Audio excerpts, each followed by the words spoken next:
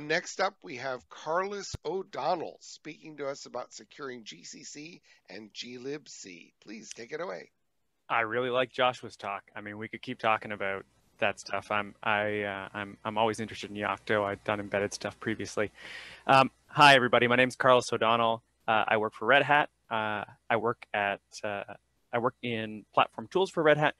Platform tools is the broader team that provides C, C++, Rust, Go, system tool chains for all the builds that we do for Red Hat Enterprise Linux, for the layered products above those things.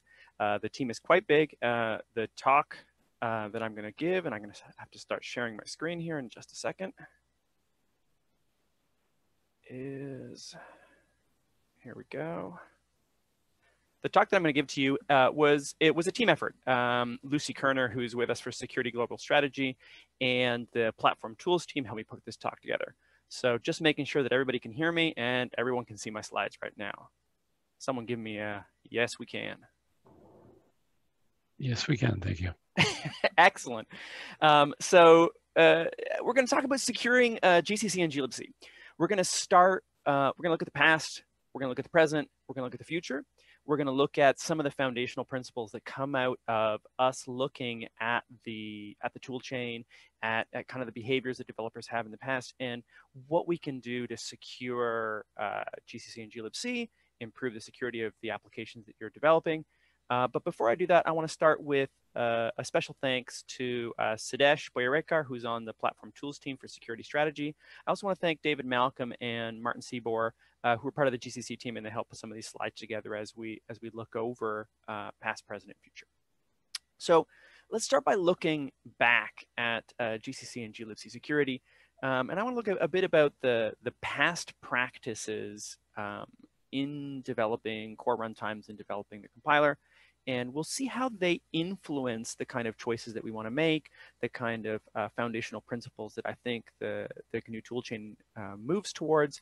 And you'll see why those are important and why they're relevant to our future projects and why we would pick those.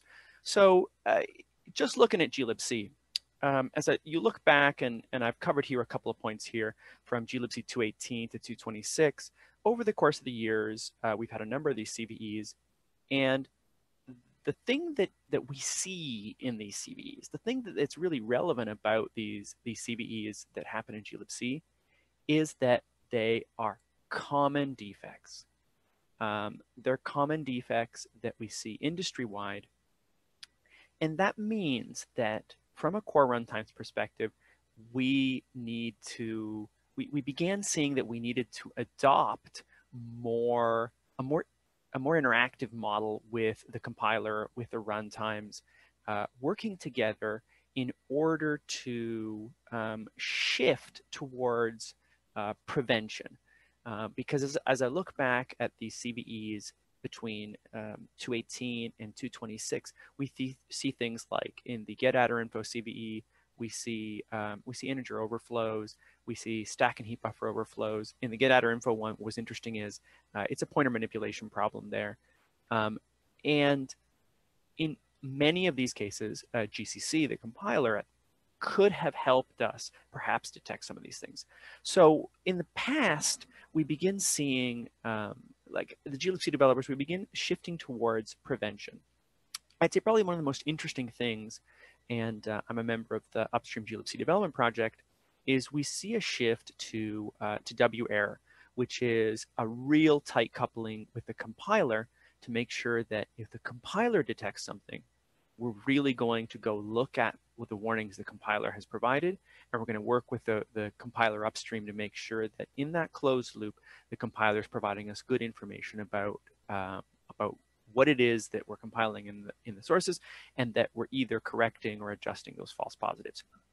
So this is looking back at GLIBC, saying, hey, we've got these CVEs, we're going to shift towards prevention, and we begin doing that by WError, having the compiler always generate errors when we might have had warning. Now, what about the compiler side, right? What was the compiler doing at this time? So, 2012, 2013, we begin significant compiler improvements, in warnings infrastructure, in static analysis infrastructure, and that's based on common industry feedback. And so we begin developing the framework in GCC for the future static analyzers that we're going to be using, and also for the warnings frameworks that we're going to be using to produce better warnings. And again, those better warnings, coupled with WAIR, coupled with compiling the core runtimes with WAIR, are going to begin to produce that iterative cycle that improves the quality of the development process and the runtimes. On top of that, we have plugins and analyzers. And so one of the interesting pieces here is that, so GLIBC has function pointers internally for certain operations that it does. Those function pointers are relevant for us because those function pointers represent potential attack vectors. So in our case, enabling plugins would have been a plugin to look for function pointers in GLIBC, and we'll talk a little bit about that in mitigation. So, you know, we see with the core runtimes, we've got CVEs, we move to prevention. With the compiler, we're also beginning to shift towards prevention. Frameworks for detecting, for improving warnings, plugins in order to analyze the code that you're actually compiling. But in 2017, we really, you know, we really turned towards improving the quality of, improving the quality aspect of prevention, which is this watermarking technology that we're going to talk about, which is Anabin and Anacheck, which is actually a compiler plugin, and we'll get to that. So, you know, we look at the past and we say we've had these CVs in the runtime. The compiler we really want to improve, looking at the, you know, looking at the frameworks, looking at those things, and it kind of led us to these three foundational principles, which was obviously, I mean, not obvious, but you know, when you look at them, you say, yeah, these are great. You know, prevention is better than mitigation. In many cases, if we can prevent or provide a higher quality FOSS tool chain, then that means that downstream customers won't have to schedule downtime. Customers won't have to reboot. Customers won't have to do upgrades because CVEs are present, because we've prevented them. But the important thing here is in the middle. We have prevention. We really want quality control to ensure that the compiler flags, the safety, the ABI, and the things that we want are all in place in the way that we expect them. And if either of those things don't work, mitigation is there if the prevention doesn't work. So let's talk about prevention in the compiler. So prevention in the compiler, generally two important things. We have buffer bounds checking and we have object size detection. Buffer bounds checking has been continuously improving since GCC 9. Array bounds, string operation overflows, those things are key because bounds checking provides us the ability to, you know, to look at whether or not you've overwritten those bounds. Object size detection is again important, and an important piece of object size detection is going to be marking up runtime headers with specific access attributes in order to allow the compiler, when it's compiling a C or C++ application, with those headers and that new markup, to give you even better results when it's looking at warnings for compiling your code. So prevention in the compiler, we've got buffer bounds checking and object size detection. The next thing in prevention in the compiler is the kind of dynamic aspect of the static analyzers, which are which had arrived in GCC 10, the sanitizers, which are UbiSan, TSAN, ASAN. They are shared with LLVM and the GNU toolchain, so GCC and Clang, and I would say plugins for the compiler. I think for GLIBC, the interesting plugin was the plugin that Alder Hernandez wrote, which was a plugin, again, to find all those function pointers that could be attack vectors for the runtime. Because if you know, when you can modify a function pointer, you can modify the control flow of the program. And there are several ways, which we'll see in mitigation, where we wanna change that. So prevention in the compiler. We talked about prevention in the compiler. Prevention in the runtime. the prevention of the runtime, the thing I want to highlight about prevention of the runtime here is annotations to library function headers. So as GCC's warning framework improved, it became apparent that one of the things we wanted to do is annotate headers in C and in C++ with additional aids to allow GCC to, for example, compute sizes of objects, and also to know something about the parameters of those functions. And so we have access annotations now in GLIBC that allow you to say, well, for this function, this parameter is read-only, for example, or this parameter is write-only. And so in that way, we've begun marking up the runtimes with access information. It actually allows the compiler to do a better job when compiling your code. That's an important thing to call out here, as in for prevention in the runtime. So, and I know I'm going quite quick. I do want to leave some time for people to ask questions and to answer those questions. But we looked at the past, and we said, you know, we're shifting towards prevention. We said there are these foundational principles for the GNU toolchain here, which are, you know, prevention is better than mitigation. We've got to have quality control, and at the end, we do need to have mitigation in the event that that your, you know, the prevention isn't enough. So, what do we mean when we talk about quality control? So, quality control, I'd say, breaks down into three distinct things. The first thing I want to talk about is ABI tracking. The second thing is community process. And the third thing is the QE aspect of verifying that what you thought were your security mitigations or your security flags or security hardening that you put in place were actually there. So libabigail is a project whose entire purpose here is to serialize ABI artifacts, to be able to compare ABI artifacts, to be able to say from release to release, when I have a compiled library, C or C++, when I have a compiled object, what's its ABI? And then you can say from release to release, has that ABI changed? That's all well and good. But the next part is upstream security process, which is you have to tell your users what assurances you provide about ABI. When does the ABI change? When does it not change?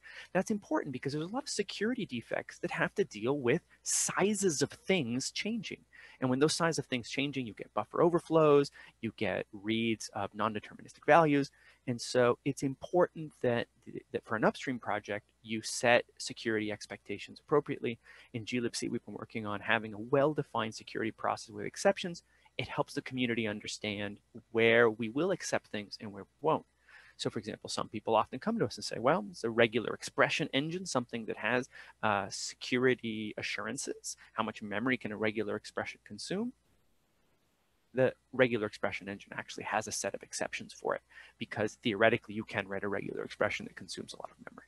So you'll have to restrict the process if you're processing regular expressions and you want it to consume a finite amount of memory.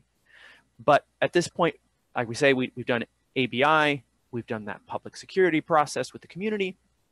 The next piece we want to talk about is setting quality baselines. So within Fedora and within RHEL, we've been working with a compiler plugin that is that's called Annabin. Annabin has a dual, which is nanocheck. Annabin, as a compiler plugin, looks and records all of the options and operations the compiler took in a translation unit. It records them in the binary as metadata, so that at the output, when you're done producing all your binaries, you can run AnnaCheck and you can look over the analysis of what made it through the binary process. Did any functions attempt to disable source verification? Did any functions attempt to disable or change optimizations? And what this allows you to do is record what's there, and then at the outset of the process, you can look to see, did I comply with whatever policies I had in place for the compilation of my binaries? For example, did I want fortify source equals 2 enabled on all my binaries? Was it ever disabled over some code?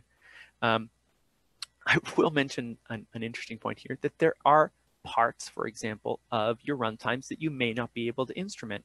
So again, you know, when you get to the AnnaCheck side, there is this process of exceptions. But in general, once you have assured that you've got this API stability, once you're assured that you are, your community understands your processes for exceptions, you then set that quality baseline for your generated binaries using Anabin and Anacheck. So we've looked at prevention, we've looked at quality control, and now we look at like what's the toolchain doing for mitigation for securing GCC and GLIBC. In GCC, we've worked a lot on runtime traps. That's in any case where you want to protect the runtime from carrying out unintended execution. You change that code. I'll give you an example here. Fstack clash protection prevents jumping stack guards, and it's generally done by the compiler instrumenting and probing the next page that you would access before you get there. The compiler mitigations are largely about runtime traps and runtime aborts to prevent bugs from being exploited. In the mitigation instance, when you detect that there's an exploit in process, you generally want to bring the process down to a state where it's failed safe. In compiler and runtimes, we've recently added a new level of source fortification in which we tweak a little bit that balance between the runtime cost and the amount of checking that we're due. And this is fortify source equals 3. It was added to GLIBC 233, and the implementation is merged in LLVM, and it's currently in progress for GCC. And fortify source is that again, we're looking at buffer bounds checking across interfaces and across those interfaces to make sure that at runtime, the buffer bounds are what you expect. And it would be remiss of me to not mention the belt and suspenders that we have with control flow integrity for hardware control flow integrity. So that's Intel CET and AR64's PAC BTI. We have both of those in GCC and in GLIBC. Requires a compiler and a runtime enablement aspect, and those are very interesting belt and suspenders when it comes to turning on for hardware that has these control flow integrity state machines, for tracking those state machines to make sure that the processes, when compiled with CET, are following what CET requires. That is to say that the control flow that is assured by CET is actually being met. This is very interesting for mitigating ROB, COP, and JOB kinds of attacks. And so that we have that in GCC and GLIBC. Now, I had been mentioning in the past encrypting function pointers. The interesting thing about this positive feedback that you get working closely with the compiler is you can develop plugins for finding function pointers in GLIBC, and that you can come back and you can obfuscate those function pointers. And that's useful. You can obfuscate them with a bit of randomness. That's useful because in those cases, we reduce ASLR leaks and control flow exploits. So looking into the future, we have, lots of project plans. Our focus, I think, remains still on prevention. There's key projects to improve mitigation, but let's dive into that. So prevention in the future, we've got brand new static analyzers in GCC for preventing use after free and double free. Those are going to be very interesting to watch them evolve to work with the compiler developers as we compile GLIBC, as we compile the core runtimes, and see how we improve those. I'd say future of GLIBC, something we've already done, which is removing malloc exploit primitives in the form of the current implementation was improved in GLIBC 234. But I'd say there's almost this discussion of reducing attack surfaces, right? Removing the unused converter plugins, disallowing certain features. From a prevention perspective, what we're doing is we're removing interfaces, so long as the user is capable of doing that. And containers are always useful because they allow us to play with some of these choices. You can have like a UBI minute, so you can have a minimal container that, for example, has a few of these things turned on and provides different behavioral and also provides a different attack surface.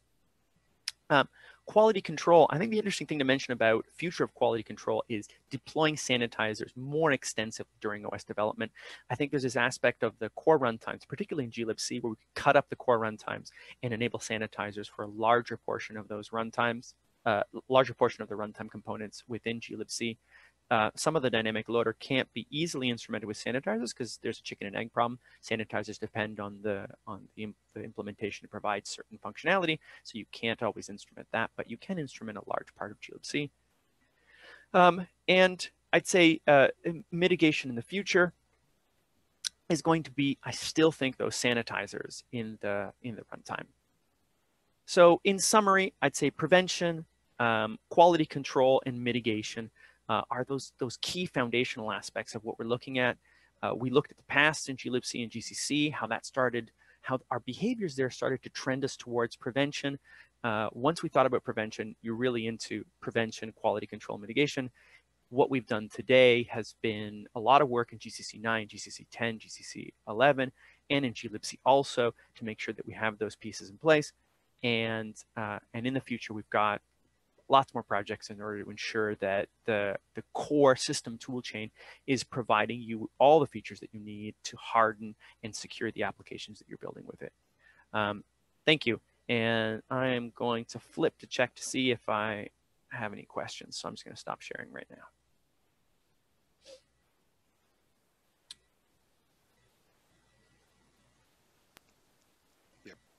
Yeah, you have a question already in the Q&A. I'll just read it. Sure. Can you speak to F-analyzer options added to detect CWEs, and do you plan on enhancing the coverage for CWE detection? So tell us more about F-analyzer. I don't have an answer for that today. So if you want to email me, we can discuss it. So I'd say there's probably a longer conversation to be had there. But thanks, John. And I'm going to see if there's a... How's this? You're not opposed to improving it? How's that? No, I'm not opposed to improving it. No, yeah. And I'm going to just look down. Sebastian Crane has a question. Do the principles you described in the talk apply to the GNU compilers other than C and C++, such as GCC Go and GDC? So